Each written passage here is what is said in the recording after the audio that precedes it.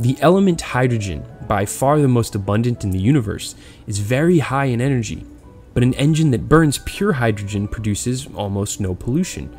This is why NASA's powered its space shuttles and parts of the International Space Station with this stuff for years.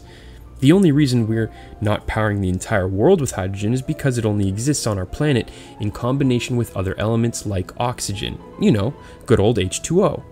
Russia even converted a passenger jet to run on hydrogen in the late 80s, and Boeing recently tested small planes that fly on hydrogen. Once the hydrogen is separated, it can be pumped into mobile fuel cells in vehicles that are able to directly convert it into electricity. These cars are now being manufactured on a fairly large scale.